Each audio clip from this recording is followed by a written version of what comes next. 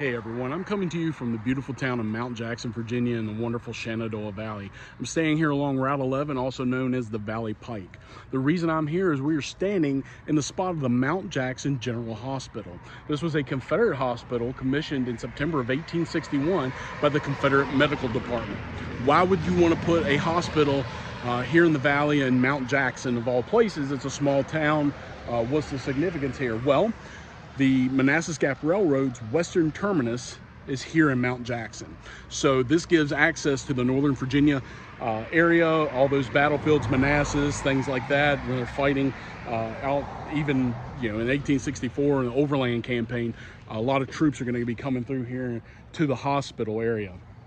Across the street is our Soldiers Cemetery, is what it's called. It is a Confederate cemetery. You can see the flags there representing many of the states of soldiers that were buried here.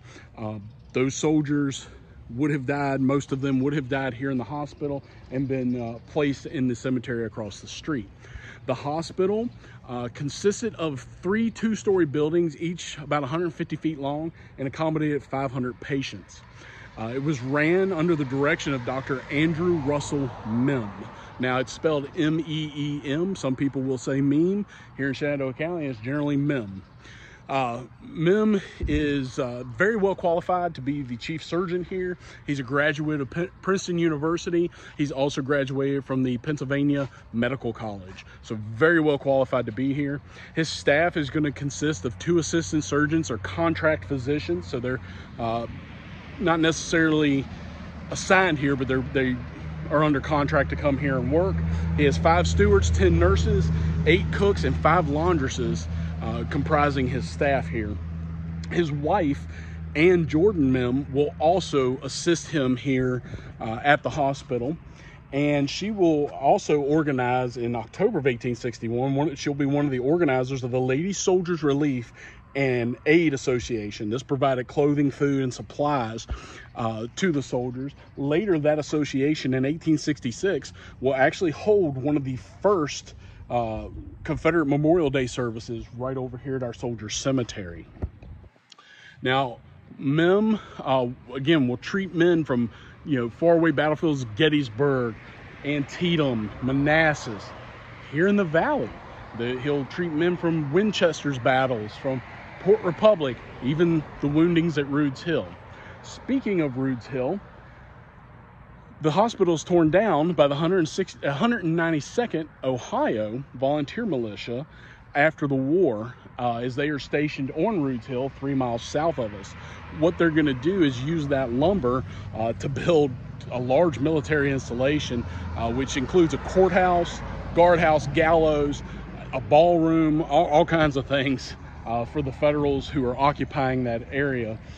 Rude's Hill is a prominent hill here in the Shenandoah Valley, especially this part of the valley in Shenandoah County, and overlooks quite a large area, so it's a good place to have a military installation. This hospital will be active pretty much the entire war, save for 6 months in 1862. Now, Mem will actually fall ill in 1865, in February of 1865, and he will die of his illness in Harrisonburg. So right near the end of the war, he's done his service trying to save soldiers, and unfortunately having to, bury soldiers and things like that. He himself will succumb to an illness and die in 1865. This is a really neat place to stand. Again, our Soldiers Cemetery across there. There's a few cannons out here along the road.